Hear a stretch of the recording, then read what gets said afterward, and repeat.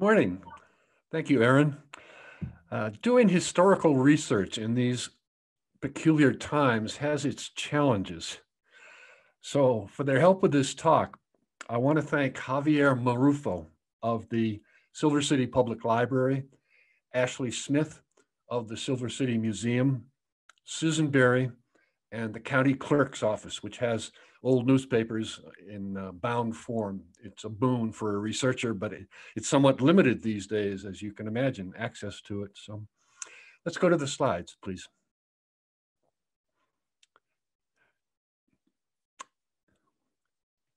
In 1918, Silver City, not yet 50 years old, was growing from a small frontier town into an aspiring, up-to-date, bigger town.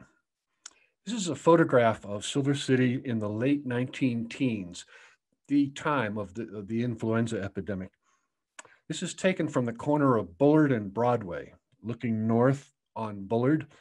And you can recognize that building in the center of the picture here with the three large columns. It was a bank back then. More recently, it's been the municipal court. But you can see all the automobiles in the late 19 teens. The town is up to date. They'd recently acquired modern amenities in the neighborhoods, and it was looking up. And the mines were booming during the war in general, most of them, because of wartime demands for materials. In September 1918, people here were preoccupied with three overriding issues: the Great War, as it was called in Europe, how our local boys were faring over there. There was a fair number of local boys who were overseas in the armed forces. And that was a matter of great concern, of course. And the off-year elections coming up in November. That's what people were thinking about in September of 1918. The next picture. This is the new ladies' hospital, as it was called. It wasn't really a hospital for women. It was a hospital run for women, particularly for indigent people who couldn't afford the other hospital in town. Aaron, are you having trouble with that ladies' hospital? The next slide. Well, I'll just keep talking. The ladies' hospital, there I am. Yeah. I'm sorry, everybody. Was the slide not showing? It wasn't showing. No, we were still back on Bullard Street. So we're looking for the next slide, the ladies' hospital. Okay, let me try that again. Hold on. Sorry about that. It's okay.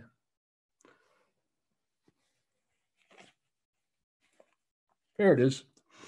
As I was saying, the ladies' hospital was not a hospital for women, but a hospital run by women as a charity. It was for people who couldn't afford the regular hospital here.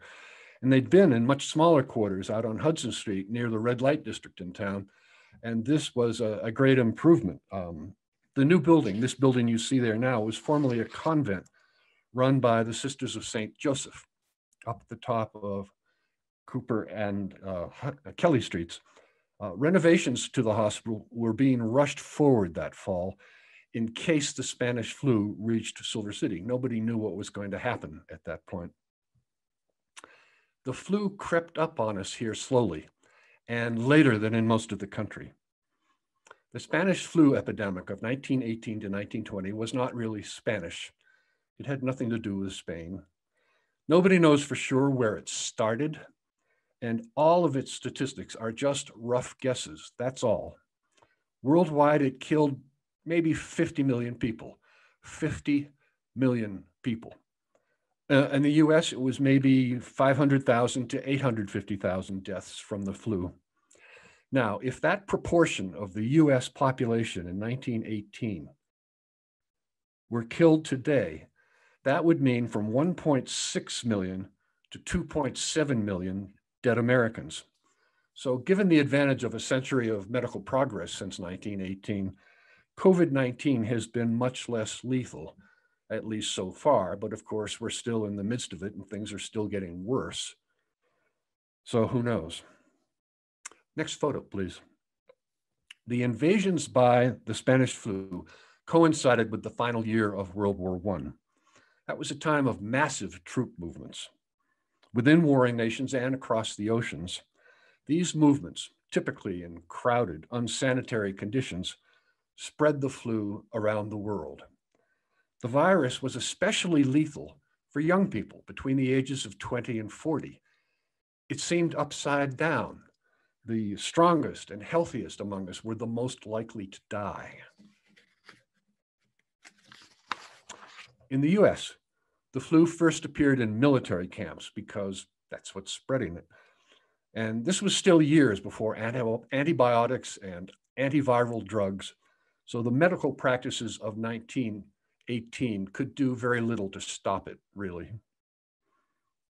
After a relatively mild flare-up in the US during the first half of 1918, a much deadlier second wave began in September. It started in eastern seaboard cities, Boston, New York, Philadelphia, where troop ships were arriving from and departing to Europe. In this second wave, the victims often died of bacterial pneumonia after being weakened by the flu. The US Surgeon General in September issued rules that will sound familiar to us now. Avoid crowds, smother coughs, breathe through the nose, open windows, be clean, wash hands before eating, and so on. But nothing as yet about masks. The next photo, please. The flu reached the Southwest in October. On the 3rd of that month, El Paso reported 250 cases, mostly from Fort Bliss, nearby, a military camp.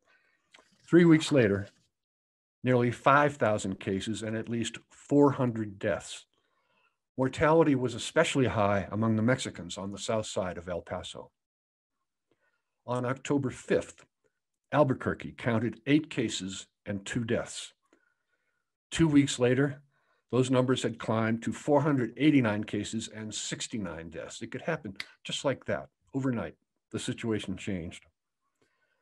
Now, Silver City, then as now, is protected by its relative isolation and was alerted by these encroaching dangers. So we knew it was coming. We just didn't know if it was going to come here, but we had to prepare. So Silver City, this is quite striking to me. They took steps here even before the flu had reached Grant County. On October 1st, for example, the New Mexico Normal School, the ancestor of Western New Mexico University, closed for the duration and sent its students home. The next photograph, please. The flu arrived here in mining camps, in the mining towns of Santa Rita and Tyrone, and at Fort Bayard. This photograph here is the hospital at Fort Bayard. It had earlier been established essentially as a hospital for tuberculosis patients because we'd become a haven for people fighting tuberculosis. In the war, it had to switch over to being a hospital for people with the flu, and it's always mixed together there.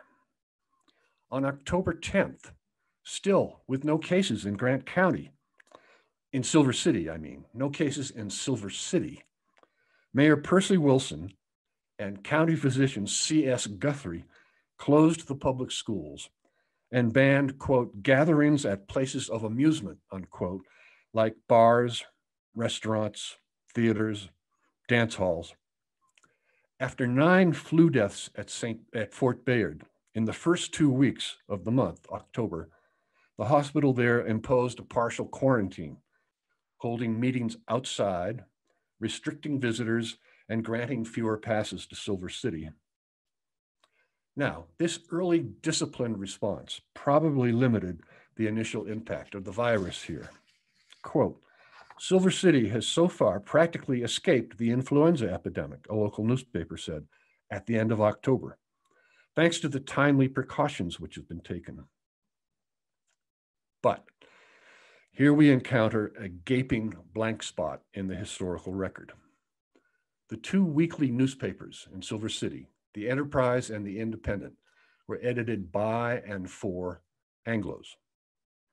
They seldom extended much coverage except for crime stories of local Hispanics. So Hispanic births and deaths generally went unreported in these 2 newspapers. The next photo, please. Hispanic residents of Silver City were clustered on Chihuahua Hill, south of Broadway. It's reasonable to infer that they, like the Mexicans on the south side of El Paso, suffered inordinately from the flu. Here we have a photograph of a class at the Lincoln Elementary School, the first segregated public school in Silver City, which had just been opened in 1915. This photo is sometime from the 1920s. It's a few years later, but you get the point. It's a segregated public school, the first one in Silver City. In recent years, the Anglo neighborhoods of Silver City had gained electricity service and indoor plumbing. Those modern amenities, with their sanitary and health advantages, had not yet reached Chihuahua Hill. It was just in the Anglo neighborhoods to this point. On Chihuahua Hill, their large families and small houses were more vulnerable to spreading the epidemic. Many could not afford doctors or hospitals, and in any case, they perhaps did not trust Anglo medical personnel to treat them fairly. So you have to bear that in mind during what I'm going to be saying. That is, that there is hardly anything in the newspapers about what is happening on Chihuahua Hill about this. They're only talking about white Santa Rita. That's all the sources we've got in those two Anglo newspapers. The next photo, please. Grant County's first serious brush with the flu came after an outbreak among miners in the gold and silver mining camp of Mogollon, 70 miles to the northwest in Socorro County. This photo is of Mogollon as a ghost town, which it has been for some time now.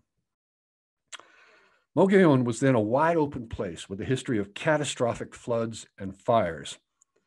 Regular shipments of gold and silver, that's what they mined there, went to Silver City, 14 hours away by horse-drawn stage and 8 hours by the newfangled automobiles.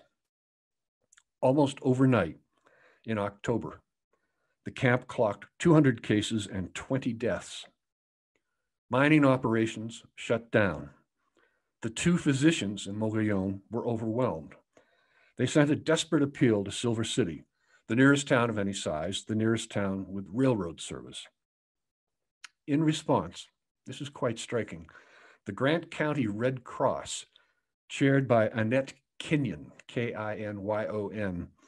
Her husband worked at the Santa Rita mine, and she was a prominent clubwoman in Silver City and a woman suffragist. Under Annette Kinyon's leadership, the Grant County Red Cross mobilized at once by sending local women to Mogollon. 7 school teachers and nurses from the White Cross Hospital and the Cottage Sanatorium left at once for Mogollon. 11 more women came from Tyrone and 6 from Santa Rita. 24 women in all just picked up and went to Mogollon. Other women here at home set to work sewing masks and pneumonia jackets.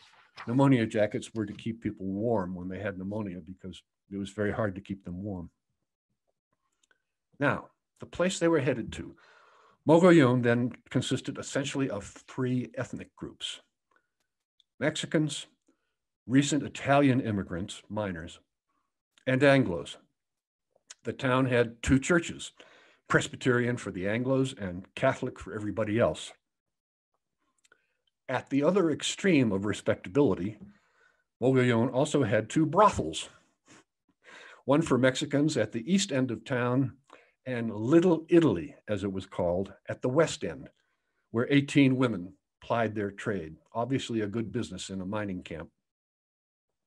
It's worth noting, I think this is important, given the hardening class and ethnic lines in Grant County in these years, the increased segregation and discrimination against Hispanics that was beginning to be more visible here, that the merciful women rushing to Mogollon were middle-class Anglos endangering themselves to care for working-class Hispanics and Italians.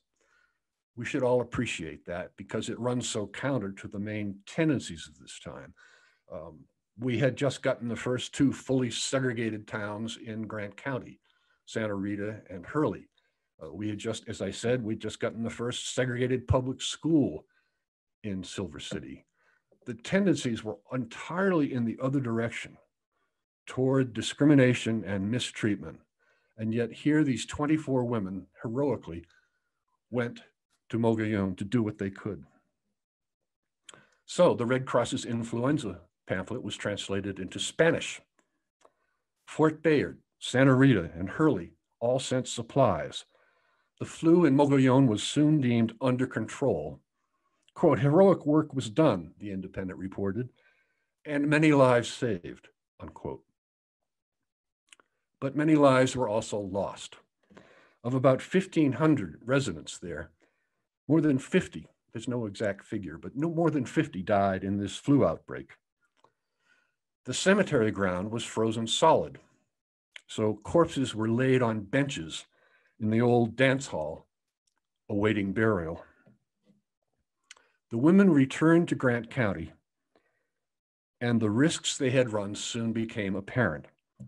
Silver City recorded its first cases of the flu. By November 5, there were 31 cases, still no deaths. A few days later, the first 3 deaths. It was the coldest fall and winter in anybody's memory, forcing people indoors and incubating the virus. The next photo, please. A mandate to wear masks, not previously enforced, became common. The Hurley Red Cross sent 300 masks to Fort Bayard. The Fort Bayard Red Cross, not to be outdone, produced 1,800 masks in a few days. The wards at the Fort Bayard Hospital required masks now. Nurses even wore them to bed at night.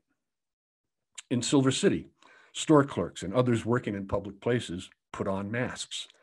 The town enforced a quarantine. Hurley banned all gatherings and closed its schools. 5 women teachers who had been working as nurses came down with the flu. In Santa Rita, the fancy new segregated clubhouse for Anglo employees, almost completed, became a hospital ward.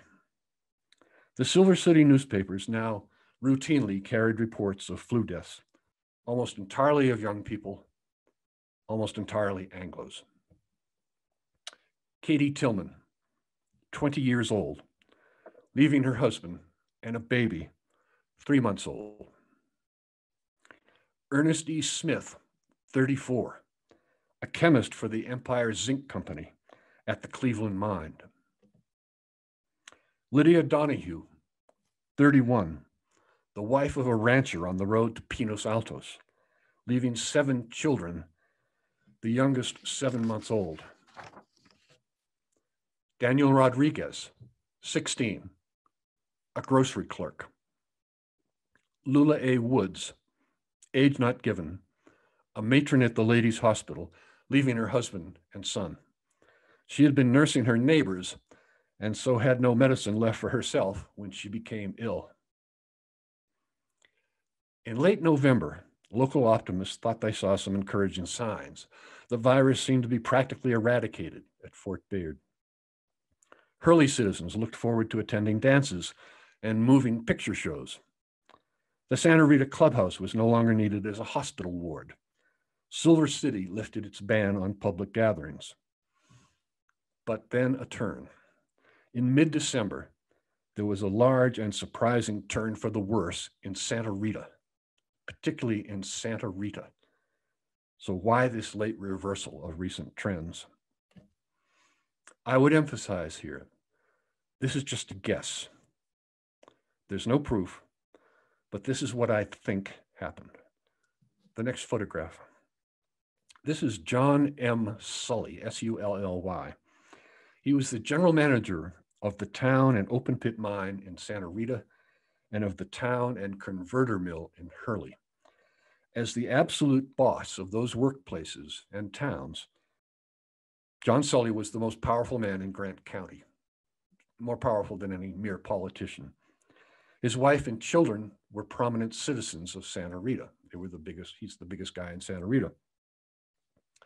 His daughter, Ruth Sully, was attending the Marlboro School in Los Angeles, That was a posh, still is a posh secondary school for girls. And she was there with her friend, Helen Carrier, the daughter of a doctor at the Santa Rita Hospital. In November, their school in Los Angeles was closed because of a flu outbreak. The girls, apparently carrying the virus, took the long train ride home to Santa Rita. It dropped them in Deming, and then they got picked up there and brought by automobile to Santa Rita. Helen developed a mild case of the flu. It's not clear whether she showed symptoms after arriving here or was already showing symptoms on the train ride. It's not clear. In any case, it was soon the Christmas season, with many parties and hometown friends they had not seen for 3 months. One may imagine that, like many young people who are now flouting the rules of our current pandemic, that they were heedless of health dangers and thought they were invulnerable. That's a common fallacy among the young. Ruth and Helen returned to Los Angeles after about 2 weeks at home. Within a few days, 30 new cases of the flu had descended on Santa Rita. They were caused, according to the Enterprise's local correspondent from Santa Rita, by too much careless visiting among households. The worst months are still ahead of us, the correspondent predicted, and people needed to obey health officials. The next photo, please. This is Mexican Town in 1916, just 2 years before the flu. It's a great panoramic view, and this is just part of it. You can see the homes are very simple, a lot of them shacks, built by the miners and their families. There were no rental houses in Mexican Town that were owned by the town, but the mining company would rent a lot to a Mexican family, and they would then build their own house on that lot. So it's somewhat informal, shall we say. On the right, in the middle distance, that long, low building is a bunkhouse for unmarried men.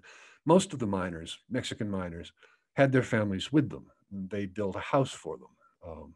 There was a separate segregated school for them in Santa Rita. That's the bunkhouse for men who did not have families. On the hill at the back, perhaps you can make it out, is the Catholic Church, a major force in this community, of course. And all those little black boxes are outhouses. There were no modern conveniences, no electricity, no natural gas, no running water, no sewer in Mexican Town. And now, in these conditions, unsanitary conditions, because of the lack of running water and indoor plumbing, the flu has now descended on Santa Rita and probably in particular on Mexican Town. The Santa Rita Hospital was now overcrowded with flu patients. When a pregnant woman, Margaret Sheridan Fay, about to give birth, was admitted on the morning of December 6th, she was told that if she had come 5 minutes later, they would have had no place for her.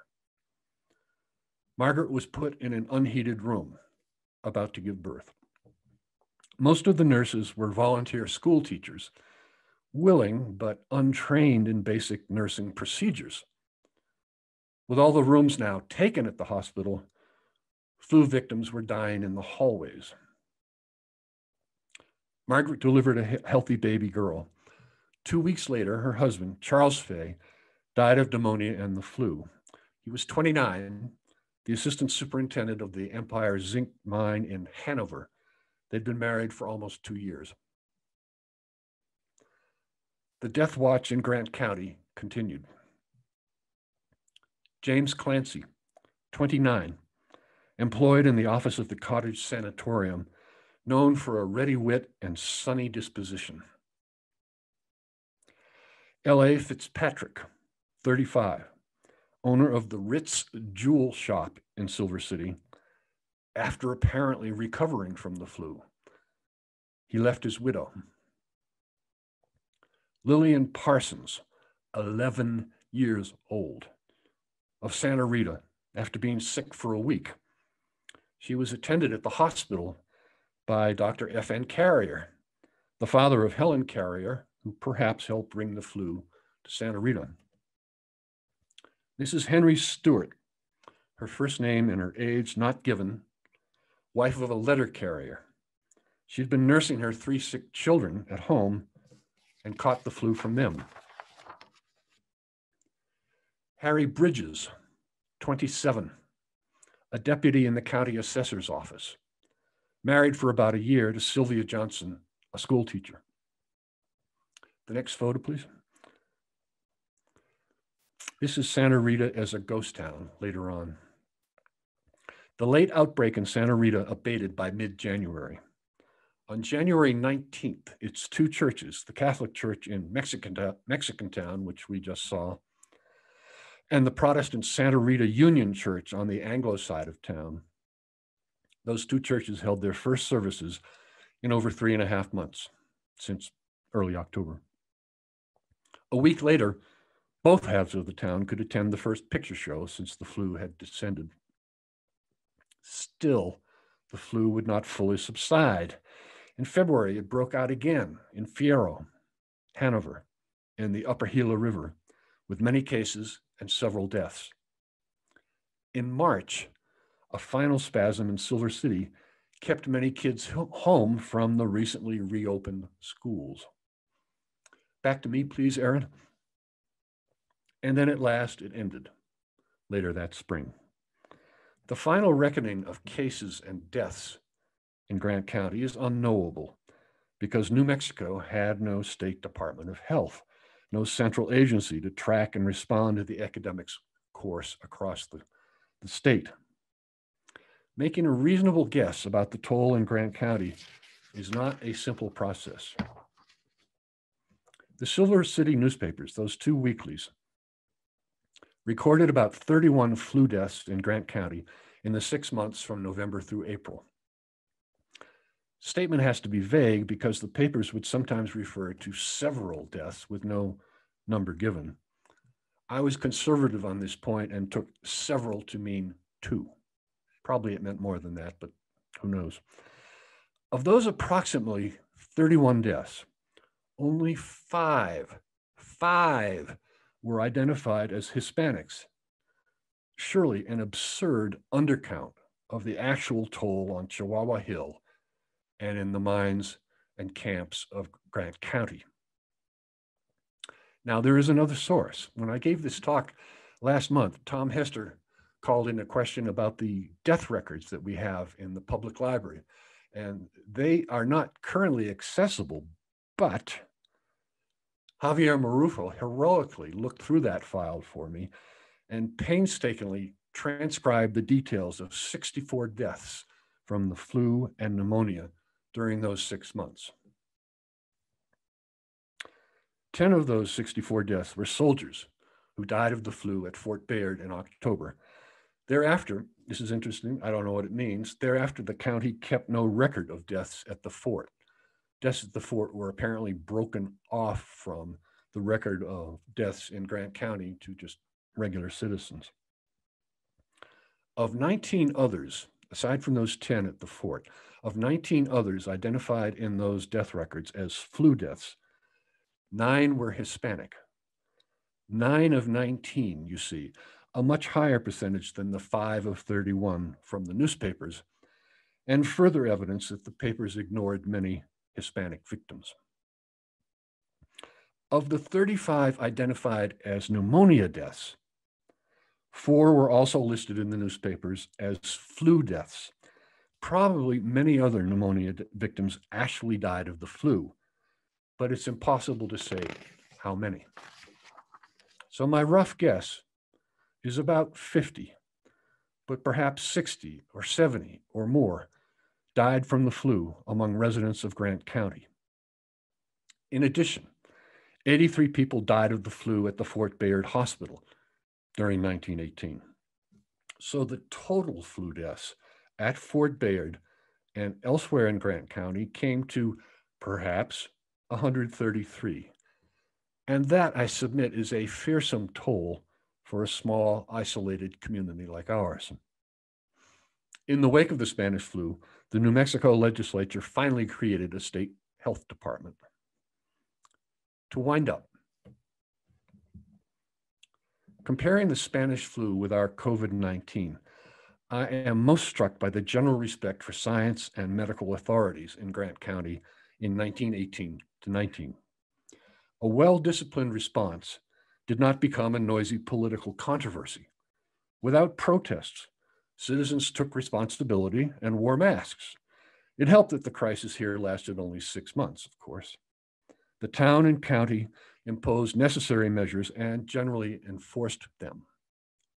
And yet, 133 deaths, plus all those probable Hispanic casualties that went unlisted and unmourned by the local newspapers, amounted to what is still the worst public health disaster in Grant County history. Thank you. All right, Stephen, you want to stick around? We have some questions. Great. All right. Got lots of them. Okay, Great. I am going to start out with reminding everybody that you can either type your question in the Q&A box, and if you'd like, I'll bring you on live, or in the chat box, and I'll try to keep hold of you, keep following here. So we have from Kathy Romero, who wants to know what was the date of the first report of Tyrone flu cases. Let me see if she wants to come on here. There she is. Hi, Kathy, if you'll unmute yourself. Yes. Yeah, I just wanted to get an idea of the timeline of that first report that you mentioned of flu cases in Tyrone, and was it Santa Rita? But mostly Tyrone, I was curious about. It was in October sometime. I don't know that I can give you the exact date. Hold on a second. No, that's close enough. So you're saying October 1918? Yes. The Oh. flu basically hit in 1918. And the first wave was the first half of the year and wasn't that bad. And then from, I guess August, September on, it got really bad and killed all those people that I've mentioned, and got here finally in October, November. It was a terrible situation. And the fact that it was going on at the same time as the World War was going on, in the midst of this great crisis, the war ended November 11th. And all of a sudden, people are out celebrating, banging drums, making noise. I'm sure not necessarily wearing their masks in that situation, but they had to adjust and go right back to dealing with the pandemic because it was still very much with us into the spring, as I've mentioned. So that was spring 1919. And yes, and actually, yeah. Yes, and there were traces of it elsewhere until 1920. So Donald Trump, you may remember him, he always used to say the Spanish flu was 1917. That is one of the very few things that he got factually wrong. It was actually 1918 to 1920, but especially 1918. That's when it was worst. But there's residue of it well into the new year, 1919. A baby died of the flu here as late as June of 1919. But by then, that was just a fluke. It wasn't typical. So I cut it off in April, those 6 months, November through April. That was the time we were really dealing with the flu. That's when the crisis was going on here. And in general, as I said, I think we responded very well. A good disciplined response. But still, there were all these deaths nonetheless. Thank you. Thank you, Kathy. All right. Let's see, we have a couple others. Let's see, Gerald Schultz, no. Gerald's question is, he wants to know if you checked WNMU for any death records. I haven't. I don't know that they have any, perhaps. That's an interesting possibility. I'll look into that. as I say, the New Mexico Teachers College, as it was then called, closed on October 1st and stayed closed until well into the spring. So I don't know that anybody was functioning up there during this. There were no classes. Of course, there were no online classes. The school simply shut down and the students were sent home. Wherever they were from, they went home. And that's before the flu hit. So I doubt that they spread the flu by going home just because it hadn't come here yet. It arrived a few weeks later. In general, I think the response here was admirable. Well done. And it could have been much worse. It was bad enough with 133, maybe, or 150 or 200. And I'm not just playing around. I mean, the figures are so imprecise and involve so much guesswork. There's no way to know, really, but call it 133 for the sake of argument. And that's a lot of people. That's a lot of people. And these death notices that I read, the 10 people, those were appeared in the newspaper. Someone would die of the flu, and then there would be an article about it, a little article. That really brings it home to me. It makes it more human and tangible and graspable to have names and ages and details added about these people. That 11-year-old girl in Santa Rita, after it had blown up there in December. A lot of grieving people, and particularly, I can't overemphasize this, there are probably dozens and dozens of Hispanic deaths in Grant County that did not get counted, that did not appear in the newspapers, and that people just mourned in private and did what they could and kept going. But there's a real disjunction. You noticed of those 10 people who I listed as having been, having died from the flu, and there was an article in the newspaper, and that's how I know about them. Of those 10, there's one Hispanic, Daniel Rodriguez, the 16-year-old grocery clerk. The whole thing was grossly underreported. It's an insult, and it's another sign, you see, of how things are closing down in these years. In the late 19th century, things were pretty equal here between Anglos and Hispanics. What you see in the early 20th century as the town matures and becomes more modern and has a larger opinion of itself and its possibilities, one aspect of that is to start systematically mistreating the Hispanic residents. They just go together. And that's what the flu emerges into, that situation of where in recent years things have been getting worse for the Hispanic residents of Silver City. And the flu just confirms that, the way it was not reported by the 2 newspapers in town. It's a great feeling. Great. Let's see, we have a few more people that would like to speak to you. Let's see, Mary Barrett, let me bring her on. Mary, are you there? You should be able to unmute now. Yes, thank you. I was kind of curious, how did they test or know it was influenza versus something else, or how it was bacterial pneumonia versus influenzaal pneumonia, since they didn't really know about viruses and bacteria, the difference between them back then. Yeah. And I was also curious about the medical treatment. Was there anything more than aspirin for fever and fluids, or? I don't think there was any treatment that was really effective. They could try to keep people warm with a pneumonia jacket if it came down to pneumonia. I think in many cases it was hard to tell the final cause of death because the flu would typically weaken people in this second phase, and then it would switch to bacterial pneumonia, and that's what actually killed the person.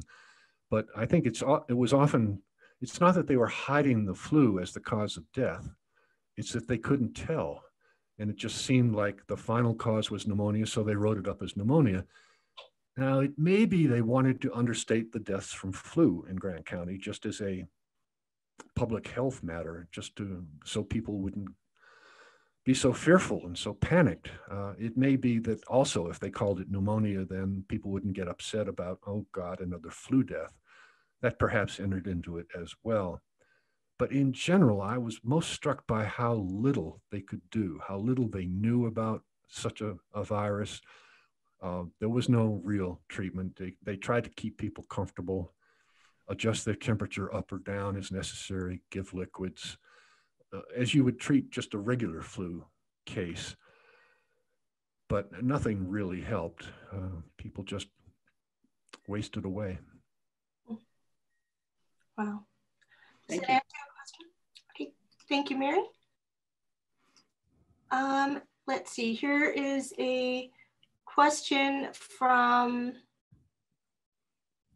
Debbie Bonney, who wants to know probably what a lot of us do, is how does the Spanish flu compare to the COVID-19 cases in Grant County?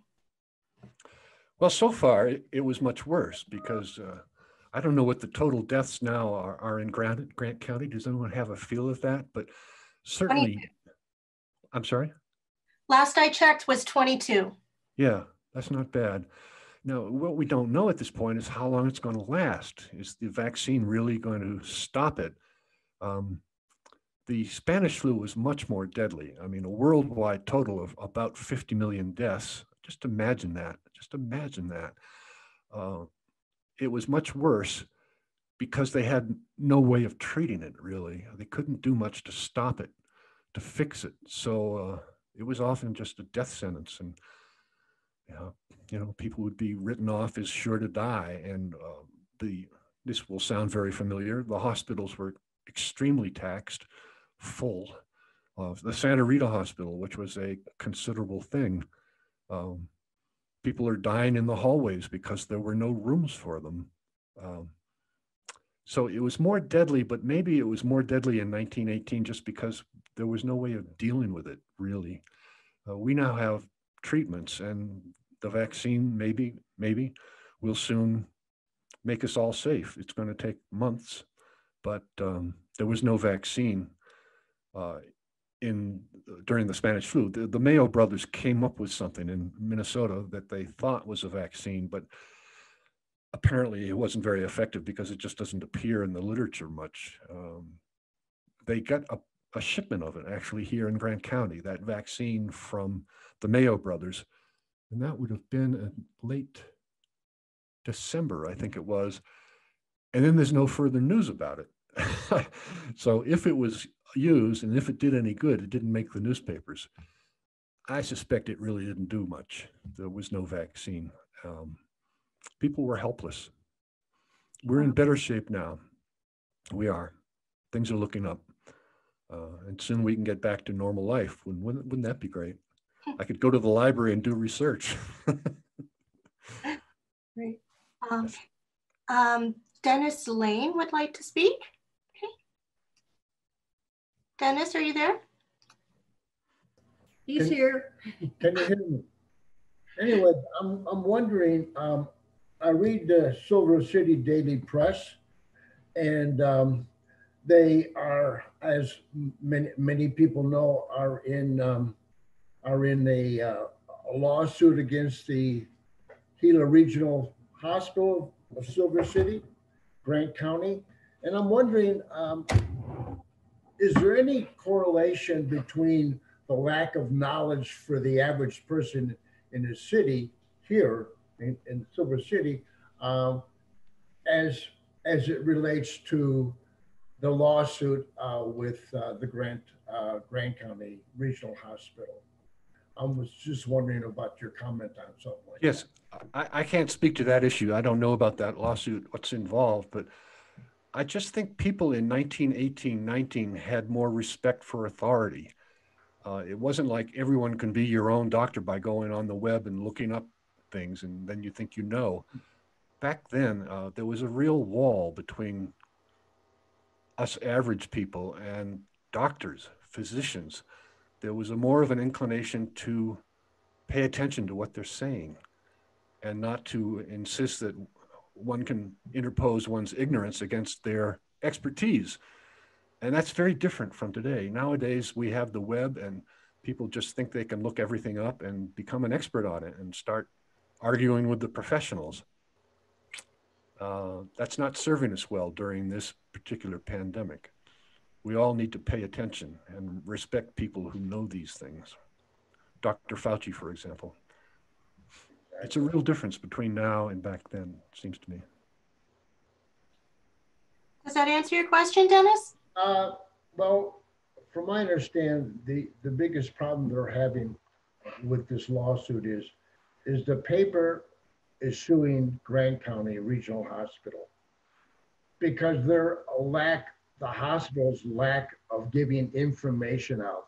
Now, we all know that there is, your record, your medical records are supposedly secure. And it's not the point of the Silver City Press. They're saying the Grant County Hospital is lacking in giving knowledge to the population of Silver City or Grant County in general. And that's kind of where there is a real problem, and they haven't solved it as yet.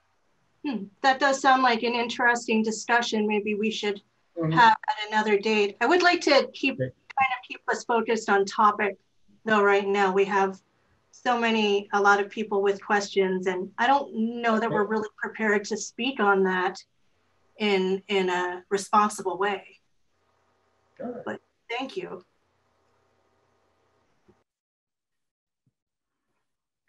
Stephen, here's another question that someone anonymous. Are there any historical records of the pandemic on the Mimbres Valley? I didn't run into any, and I would love to know that, because occasionally the newspapers would say in a vague way, there's activity out in the Mimbres. People are sick, but nothing substantial. It's not like they ever sent a reporter out there. They were very focused on Silver City and the mining towns around us, Santa Rita, Hurley, Bayard, Tyrone. And that was really the limit of their coverage. I would love to know about that. And it may be, I didn't get to Santa Fe, where the state archives are. There may be stuff up there, although there are articles and even books on the Spanish flu in the Southwest and in New Mexico. And none of those seem to mention archival records about the flu up there. Again, they seem to be limited pretty much to newspapers. But you would think there would be something in the Santa Fe archives. The state archives are in Santa Fe, and one would think there would be material there. And maybe if life returns to normal, I'll go up there and take a look around. I've gotten hooked on the subject. I think I'm going to write this talk up as an article, perhaps try to publish it in Desert Exposure. It's interesting stuff that I think people would be interested to know, given our current pandemic and the struggles with that. But I must say, I've only scratched the surface of research here. It's so long ago, there's nobody to interview about it. It's over 100 years from ago, but there's stuff, and there's more stuff in Grant County that I haven't gotten to, that I haven't become aware of yet. So stay tuned, more to come. Okay, let's see, we have Sharon. Let me get her up here. Sharon Wilkie. Hi, Sharon, did I say your name right? And you can unmute it. Yes, you did. Yes, you did. Thank you. And thank you so much for this great talk. It's fascinating. And I wanted to mention that my grandmother was one of the people you mentioned who died during the flu. And my sister is also on the call.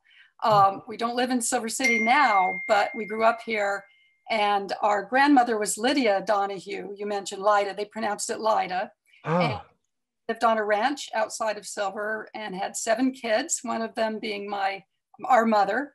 Wow. And our mother was one of the only girl out of the 7 kids. The wow. youngest son was 6 months old when our grandmother died. And we've heard over the years that she died. We do know she died on the day the war ended. We also have heard that several of the kids got very sick with the flu also, but they all survived. So this has been fascinating, and we really, really appreciate you doing this. That's wonderful. It's wonderful to hear from you. Great. And Lydia, she was your grandmother. Yes. Mm-hmm. And your mother, and your mother was her daughter, did you say? Yes, the only girl. Only girl of the 7 kids. And what was her name? Our mother's name was Katie. Catherine Elizabeth Donahue Robertson. And we grew up as Robertsons. Yes. Do you know what happened to those? All of a sudden, that the husband there is left with 7 children. Do you know? Did he marry again? How did he manage? He did not. But the youngest son, who was 6 months, was basically given to the neighbors, the Bloodworths, they were named, to raise because it was just too much. Because even the oldest son at that time, who's the oldest son, Frank, whose son still lives in Silver City, also named Frank Donahue. He apparently was the only kid of the family who did not get sick. And he pretty much helped then raise the family. My mother was 7 years old when her mother died. Wow. Just imagine all of that falling on your grandfather. Yes. He's lost his wife and the mother of 7 children. And what does he do then? Wow. Did he stay out on that ranch? Is that where they grew up? They did, as far as I know. They stayed there for quite a few years afterwards. Uh-huh. But I'm not positive. They may have moved at some time. I have to ask my my other relatives about that. Yes, that's wonderful. Would you please send your name and phone number to the museum office? I would like to be in touch with you about this, if I might. Be glad to. Great. That'd be terrific. I'll do that. Thank you. Thanks for calling in. That's wonderful. Sorry about that, Sharon. I was actually wanting to ask if I could get some contact information from you myself, so that we can, so that the museum can talk to you a little bit more. Is that all right? That'd be fine. Certainly. Sure. Oh, yeah. All right. I will put my email, and if anybody has any questions around here about anything, you can email me at education@silvercitymuseum.org, and I will either answer your question or get it to somebody who can. Great. And your name is Erin Griffith. My name is Erin Griffith. Thank you. All right. Okay. Thank you, Sharon. It was great talking to you. Thank you. We have Sharon McDonald. Let me bring her on. Hi, Sharon McDonald. Are you there? Can you hear me now? Yes, we can. Yes. Thank you. Okay, this is Shari McDonald, Will's member, and museum supporter. I wanted to ask if there was any mention of using herbal medications or homeopathy. Both, had been used for an era. Well, homeopathy, the 1800s. But anyway, was there any alternative or even Native American medicine or home remedies mentioned in treatments? Thank you, Stephen. Hi, Shari. Thanks for calling in. Yes, I found nothing along those lines, but again, I found hardly anything about how Hispanics were responding to this crisis. And folk medicine and alternative medicines have always been a big part of the local Hispanic culture. And they've been amused to see how so many Anglos in the recent decades have been embracing herbal remedies and alternative medicine. There's an irony there. And so I would guess, this is just a guess, but on Chihuahua Hill and in the mines and camps of Grant County, Hispanic neighborhoods, they got sick and they probably did not go to regular doctors. They couldn't afford it, regular doctors, regular hospitals. What they went to was the folk remedies they had all grown up believing, and that would be fascinating. I just don't know how to get at it, because it would be oral history. None of this, I'm sure, was written down at the time. There would be no written record of it now. And I don't know, maybe people with memories of 100 years ago, I mean, people with ancestors who were here 100 years ago, maybe used those remedies and they passed down the stories. But I haven't heard anything like that. But I can imagine that's the case because, as I said, the Hispanic neighborhoods could not afford doctors and hospitals, were probably suspicious of what the Anglo doctors might do to them, whether they would be treated fairly and respectfully by the Anglo doctors. Given recent trends in Grant County, this trend toward increasing segregation and discrimination against Anglos, that's going on when the pandemic hits. And so I can imagine that most of the treatments in the Hispanic neighborhoods were folk remedies. They weren't Western medicine. They were No. alternative medicine. So Sherry, I'm sure it happened, but I got to tell you, I don't have any evidence of that, but it just makes sense. Yeah. That is what Yes. happened. Yeah. I would start with Dr. Arizaga and ask him, and then perhaps put an ad in the newspaper asking people to come forward of the Hispanic group. And because you don't want to lose any more of them before they do tell you, my grandmother said we did X, Y, Z. And that way you'd have a fuller picture of treatment of Hispanics. But Dr. Arizaga, Della Augusta, our various liaison people would help you, I'm sure, to get to those folks that are back in some corner. They still are suspicious of Anglos, and who can blame them the way they've been treated. So I wish you luck with this. Yeah, good suggestion. Dr. Arizaga is a local MD, but he has distinct tendencies toward alternative medicines and folk remedies. So yeah, that's a good idea. I'll look into that. Thank you. Thank you. Maria, his wife, is a shaman. Yes, please do. Okay, Sharon, before you go, I actually, and for everybody, I have a little bit more information on the subject that was gotten while we were talking. For one thing, I want to let everybody know, and Stephen, you might be happy to hear this, that the museum is starting shortly. We're in the very, very beginning stages of doing a history project, a research project based solely on Chihuahua Hill. That will be doing a lot of collecting oral histories, and we have support from the town to begin working on that, and finally being able to give that area and section of our history the little bit of the respect it deserves. So we're very happy to be doing that, and hopefully we'll have new resources to contribute to all of these conversations. That's good.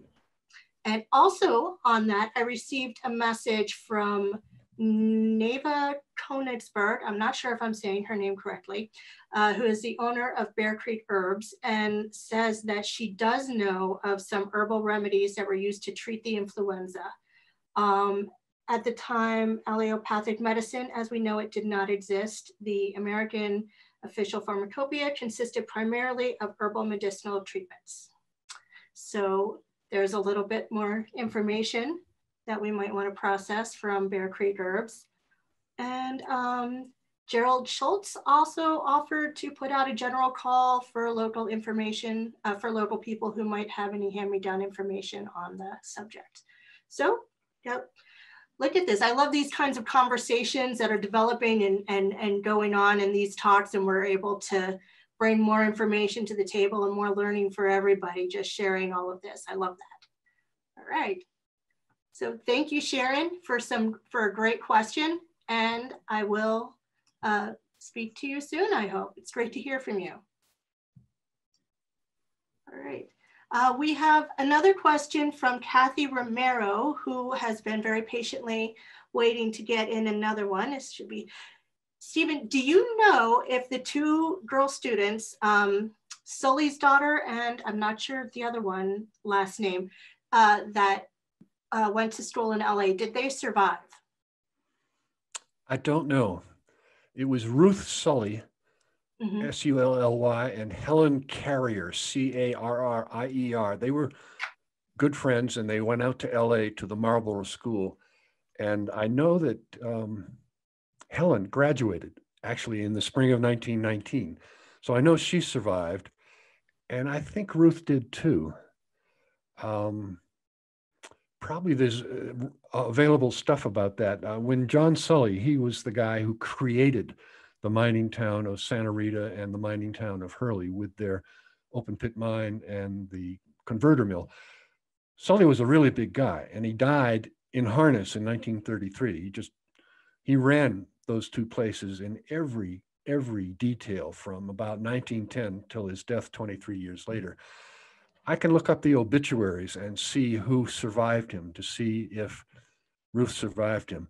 I haven't seen anything to the contrary, so I'm guessing they both did. And as I say, Helen graduated that June of 1919 from the Marlborough School, and Helen was a year behind her. I think they both survived. Yes, I think so. even though they perhaps were the people who brought the virus to Santa Rita. Not on purpose, of course, not on purpose. They just wanted to get home when their school closed in LA because of a flu outbreak. So they probably thought it was a good idea to get out of LA and take the train to Deming and then to get the car ride up to Santa Rita and be home with their family.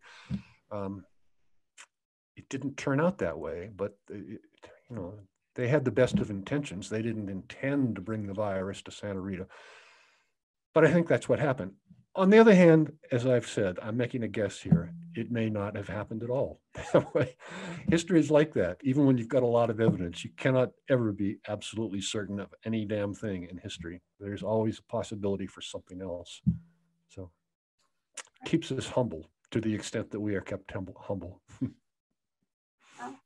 All right. Thank you.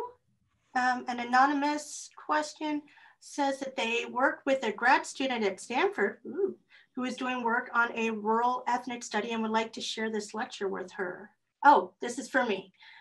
Yes, everybody, this is being recorded as well as streamed on Facebook Live. After this talk is over, we will edit it. I will post it on our YouTube channel and you will all receive links to it. And so that you can share that. I also encourage you to view all of these, all of our past lectures on our website at www.silvercitymuseum.org. Under programs, there is a link to our YouTube channel that has all of our past lectures. This one will be joining it very shortly, and you are very welcome and encouraged to share it both on Facebook and the YouTube to anyone and as many people as you can, and let's get all of this fantastic information out there. And Stephen Fox, Dr. Stephen Fox, let's get more of his wealth of information inside his brain circulating amongst the general populace. That's one of my missions in life now. All right, all right. Okay, let's see. Are there any more questions? B says that she loves the comments about folk medicine and is excited about hearing about the collection of oral history. So thank you, B. Stephen, do you have any closing statements that you'd like to give our audience?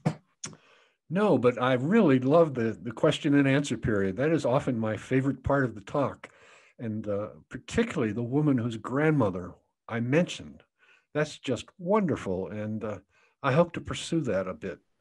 That's just, that makes my day. That's great. Thank you, Erin. I thought, well done, well done. Thank you. I have to admit, it is one of my favorites as well. All right, I'll bring it back home for a little bit. Before I get going, I want to remind everybody that if you would like to donate to the Silver City Museum Society, of which Dr. Stephen Fox is a board member, it is a nonprofit support system for our museum. It lets us be able to have programs like this free to the community, as well as helping with salaries for our very important staff that does tons of work and keeps us going. So if you can do that, www.silvercitymuseumsociety.org, which is the homepage of our society. And you can also find more information about joining that / virtual tip jar is where we will be collecting those. And with that, thank you very much. Please take the survey that will pop up when we end here. And it was great seeing you. See you again soon. Thank you, Stephen. Thank you, Erin. Went well. Thank you. Thanks very much.